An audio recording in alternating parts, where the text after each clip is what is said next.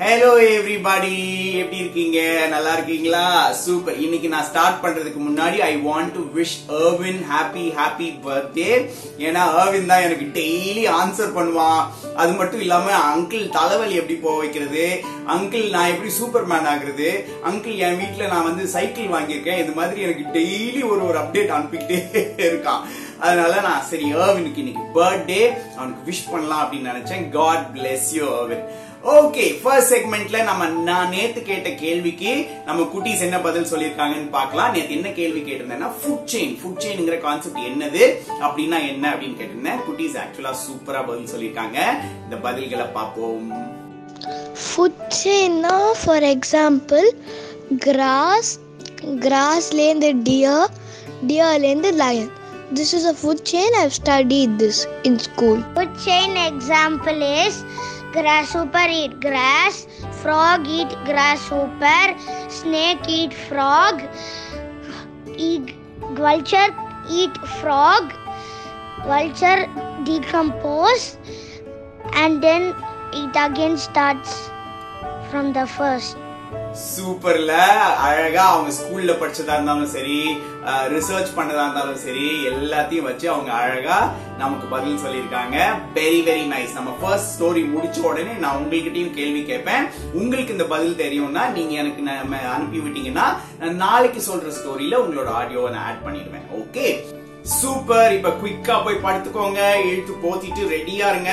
நான் பேரண்ட்ஸ்க்கு குயிக்கா பேரண்டிங் டிப் சொல்லிட்டு நான் உங்களுக்கு வந்துடுறேன். ஓகே, இன்னைக்கு பேரண்டிங் டிப் என்னன்னா things that you should be careful about when you buy a mobile phone for your child. Okay, so நிறைய பேர் வந்து இப்போ மொபைல் போன் வாங்கி கொடுக்குறாங்க குட்டீஸ்க்கு. எப்போ 10 வயசு ஆகும்போது, 13 வயசு ஆகும்போது அவங்களுக்கு ஒரு டேட்டை பிக்ஸ் பண்ணிட்டு அந்த பர்த்டே வரும்போது இன்னையில இருந்து உனக்கு மொபைல் போன் இந்தா அப்படின்னு சொல்லி கொடுக்குறாங்க. அதை பத்தி குயிக்கா ஒரு இன்ட்ரோடக்ஷன் உங்களுக்கு கொடுக்கலாம் அப்படின்னு நினைச்சேன். அதாவது மொபைல் போன் வாங்கி கொடுக்கிறதுக்கு முன்னாடியே set an expectation and have one bond signed between you and your child saying first ஒரு வருஷம் 1.5 வருஷத்துக்காவது both of you will know all the passwords of all the accounts that they have in their mobile phone. அது ஒண்ணு. ரெண்டாவது tell them saying இந்த இதுக்கு அப்புறம் உனக்கு இந்த மொபைல் போன் இருக்குது, ஆனா be very very careful about anonymity behind the mobile phone. anonymityங்கிறது என்னது? எதிரில இருக்கிற பர்சனை என்னால பார்க்க முடியல அப்படின்னா that is an anonymous person. நம்ம வந்து ரியல் லைஃப்ல ஸ்ட்ரேஞ்சர்னு சொல்லுவோம்ல. சோ இந்த anonymity வந்து is there across all kinds of social media, your calls, SMS, everything. புது நம்பரா anonymous, புது நம்பர்ல இருந்து கால் பண்றாங்களா anonymous, யாரோ கால் பண்ணி நான் தான் அந்த அங்கிள் பேசுறேன் இந்த ஆண்டி பேசுறேன்னு சொல்றாங்களா anonymous.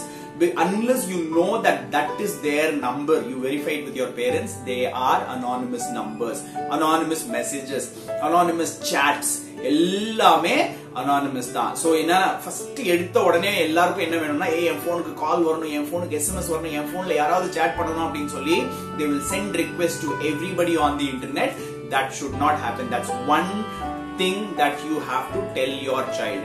And also tell them saying இப்படி ஏதாவது anonymous யாராவது மெசேஜ் பண்ணாங்கன்னா you should first ask mom or dad if they are trustworthy and then continue. அதுதான் அந்த first planting. அதாவது நம்ம அந்த குருவி முட்டை போட்டதுல இருந்து சின்னதா வளர்ந்து அதுக்கப்புறம் பறந்து போகும் தெரியுமா, அது சின்னதா வளர்ந்து வர time when you give them the right kind of instructions and tell them saying let's work together with you getting used to this mobile phone, that becomes a great usage of the mobile phone that you give your children.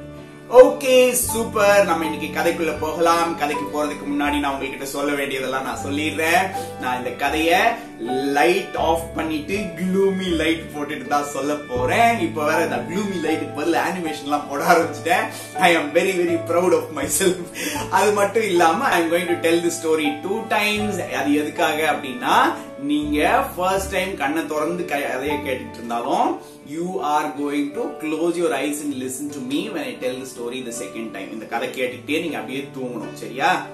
அது என்னன்னா நீங்க வந்து போனை சைடுல வச்சுட்டு நீங்க listen தான் பண்ணணும், நீங்க போனை பார்த்துக்கிட்டு இருக்க கூடாது. Okay super. கதைக்குள்ள போகலாம். லைட் ஆஃப் பண்ணலாம். ஆப்ரா கடாப்ரா. லைட் ஆஃப் ஆயிருச்சு. ஓகே கதைக்குள்ள போகலாம். இன்னைக்கு நான் உங்களுக்கு நவோமியோட கதை சொல்ல போறேன். ஓகே என்ன நவோமி? இந்த நவோமி வந்து ஆப்பிரிக்கால இருந்த ஒரு குட்டி கேர்ள். ஓகே. சோ இந்த குட்டி கேர்ளுக்கு வந்து பயங்கரமா பெரிய அச்சீவர் ஆகணும், பெரிய ஆள் ஆகணும் அப்படின்னு பயங்கர ஆசை. அதனால அவ வந்து சின்ன வயசுல இருந்து எல்லாமே பண்ணிட்டு இருந்தா. ஸ்கூல்ல நல்லா படிச்சா, நிறைய எக்ஸசைஸ் எல்லாம் பண்ணா, எல்லாமே நல்லா பண்ணிட்டு இருந்தா. நல்ல பிள்ளையா இருந்தா, நல்ல பேர் எடுத்தா, அந்த மாதிரி எல்லாமே பண்ணிட்டு இருந்தா. சோ அவ வளர்ந்து அவளுக்கு 18 வயசு ஆனப்ப அந்த காட்டுல நம்ம காட்டோட நெக்ஸ்ட் தலைவரை தேர்ந்தெடுக்கிற நேரம் அப்படின்னு வந்துச்சு. அங்க நெக்ஸ்ட் தலைவரை தேர்ந்தெடுக்கிறதுனா நீ ராஜாவோட பையனாவோ ராஜாவோட பொண்ணாவோ இருந்தா ஆயிட முடியாது. You have to go through a lot of tests. அந்த மாதிரி எல்லா டெஸ்ட்லயும் நீ பாஸ் பண்ணா மட்டும்தான் உன்னால தலைவரா மாற முடியும். ஓகே. சோ அப்ப நவோமி வந்து அதுக்காக ப்ரிப்பேர் பண்ணிட்டு இருந்தா. அது வந்து ப்ரிப்பேர் பண்ணி அவ என்னென்னமோ எல்லாம் ரெடி பண்ணிட்டா. ஆனா அவளுக்கு ஒரே ஒரு விஷயம் என்ன தெரியுமா, அவளுக்கு எலிய பார்த்தா பயம். இத முக்கியமா நான் ஏன் இப்போ சொல்றேன் அப்படின்னா, அந்த டெஸ்ட்ல ஒன் ஆஃப் த டெஸ்ட் வந்து எலி இருக்கிற ரூம்ல ஒரு நாள் தங்கி இருக்கணும். அதுதான் டெஸ்ட். ஐயோ, நம்ம வீட்டுல இந்த மூலையில ஒரு எலி ஓடினாலே நான் வந்து ஐயோ பயந்து அலறி கத்திருவனே, நான் எப்படி அந்த எலி ரூம் டெஸ்ட்ல பாஸ் ஆக போறேன் அப்படின்னு நினைச்சிட்டு இவ என்னென்னமோ ட்ரை பண்ணி பார்த்தா இவளால முடியல. அதனால அந்த ஊர்ல இருந்த ஒரு பெரிய ஆள் கிட்ட போனா. அவர் வந்து ஒரு யோகி. அவர்கிட்ட போனா. அவர் வந்து என்ன சொன்னாரு தெரியுமா, அவர் வந்து இந்த மாதிரி தான், நீ தைரியமா இருக்கணும், எலி ஒண்ணும் இல்ல, அது சாதாரண அனிமல் எல்லாம் சொல்லி பார்த்தாரு. அவர் சொன்ன இதெல்லாம் நான் ட்ரை பண்ணலன்னு நினைக்கிறீங்களா, எனக்கு ஒழுங்கா நடக்கிற மாதிரி ஏதாவது ஒண்ணு சொல்லுங்க அப்படின்னு சொன்னா. அப்படி சொன்ன உடனே அவர் சொன்னாரு, ஓகே இதுக்கு என்ன பண்ணணும் எனக்கு தெரியும், இதுக்கு நான் ஒரு போர்ஷன் கிரியேட் பண்ணணும், அந்த போர்ஷன் நீங்க குடிச்சிட்டேன்னா சரியாயிரும் அப்படின்னு சொன்னாரு. இவ்வளவு நல்ல விஷயத்த வச்சுக்கிட்டு எனக்கு ஏன் அப்படியே சுத்தி வளைச்சு எலிய பார்த்து பயப்படாத தைரியமா இருக்கலாம் சொல்லிட்டு இருந்தீங்க, போர்ஷனை கொடுத்தா நான் பாட்டுக்கு குடிச்சிட்டு போய் நான் தலைவியா செலக்ட் ஆயிருப்பேன்ல அப்படின்னு சொன்னா. அப்ப அவர் சொன்னாரு, அது ரொம்ப அவ்வளவு ஈஸியான விஷயம் எல்லாம் இல்ல, அந்த போர்ஷன் கிரியேட் பண்ணணும், உனக்காக நான் ப்ரிப்பேர் பண்ணணும் அப்படின்னு சொன்னாரு. அப்ப ப்ரிப்பேர் பண்ணி தாங்க அப்படின்னு சொல்லி ரொம்ப ஆசையா கேட்டா. அப்ப அவர் சொன்னாரு, அந்த போர்ஷன்ல போட வேண்டிய ஒரு இன்கிரீடியன்ட் இருக்குது, அந்த இன்கிரீடியன்ட் என்கிட்ட இப்போ இல்ல, நான் இத்தனை நாளா நானே எடுத்துட்டு இருந்தேன், ஆனா எனக்கு இப்ப வயசாயிருச்சு, என்னால எடுக்க முடியாது அப்படின்னு சொன்னாரு. அது என்ன இன்கிரீடியன்ட் அப்படின்னு அவர் கேட்டப்ப அவர் சொன்னாரு, சிங்கத்தோட மேன் இருக்குல்ல, அந்த மேன், அந்த பிடரி முடி, அந்த முடி வேணும் அப்படின்னு சொன்னாரு. இவ உடனே ஆஹா அத நான் எப்படி எடுக்கிறது அப்படின்னு சொன்னா. அவர் சொன்னாரு, நீ தலைவி ஆகணுமா வேணாமா அப்படின்னு கேட்டாரு. அவர் சொன்னா, ஆகணும், சரி நான் போய் பாக்குறேன் அப்படின்னு சொல்லிட்டு அடுத்த நாள் ஒரு பெரிய கறி பீஸ் எடுத்துட்டு சிங்கங்கள்லாம் தண்ணி குடிக்க வரவங்கள அந்த இடத்துல கொண்டு போய் போட்டான். அப்போ சிங்கம் வந்துச்சு, அந்த கறியை சாப்பிட்டுச்சு. அதுக்குள்ள எடுக்கலான்னு ட்ரை பண்ணா, மரத்துக்கு பின்னாடி ஒழிச்சுட்டு. அவளுக்கு மரத்தை விட்டு வெளியே வர்றதுக்கே தைரியம் வரல. அப்படியே உட்கார்ந்து இருந்தா. சிங்கம் பாட்டுக்கு திருப்பி சாப்பிட்டுட்டு போயிடுச்சு. அடுத்த நாள் திருப்பி இன்னொரு கறி பீஸ் கொண்டு போட்டா. அதே மாதிரி சிங்கம் வந்துச்சு. திருப்பி மரத்துக்கு பின்னாடி எப்படியாவது ஒரு முடிய புடுங்கிடலாம் அப்படின்னு ட்ரை பண்ணா, சுத்தமா முடியல. சிங்கம் திருப்பி போயிடுச்சு. ஆனா ஒரு விஷயம் நடந்துட்டு இருந்துச்சு. முத நாள் இந்த மரத்துக்கிட்ட இருந்து தூரத்துல போட்டா, அதுக்கப்புறம் கொஞ்சம் கிட்ட போட்டா, அதுக்கப்புறம் கொஞ்சம் கிட்ட போட்டா, அந்த மாதிரி ஒரு 10 நாள் 15 நாள் அந்த மாதிரி வரும்போது கொஞ்சம் பக்கத்துல மரத்துக்கு பக்கத்திலேயே போட ஆரம்பிச்சா. இப்போ சிங்கத்து மேல இருக்கிற பயம் லைட்டா அதுக்கு குறைஞ்சிருச்சு. ஓகே. அப்ப அந்த சிங்கம் டெய்லி வரும், இப்படி சுத்தி பார்க்கும், அந்த கறியை எடுக்கும், போகும். அன்னைக்கு அவ மரத்துக்கு ரொம்ப க்ளோஸ்ல இந்த கறியை போட்டுட்டு வெயிட் பண்ணிட்டே இருந்தா. இந்த சிங்கம் வந்துச்சு, அந்த கறியை சாப்பிட ஆரம்பிச்சிச்சு. இவ மெதுவா கிட்ட போனா. சிங்கம் பாத்துச்சு, ஏன்னா ஆல்ரெடி அவளை 2-3 தடவை பாத்துருக்கு இல்ல, அவதான் கறி கொண்டு வந்து போடுறானோ அதுக்கு தெரியும். அப்போ ஸ்லோவா கைய நீட்டி அந்த மேன்ல அப்படியே தடவி கொடுத்து ஒரே ஒரு முடிய மட்டும் புடுங்கி கையில வச்சுட்டான்.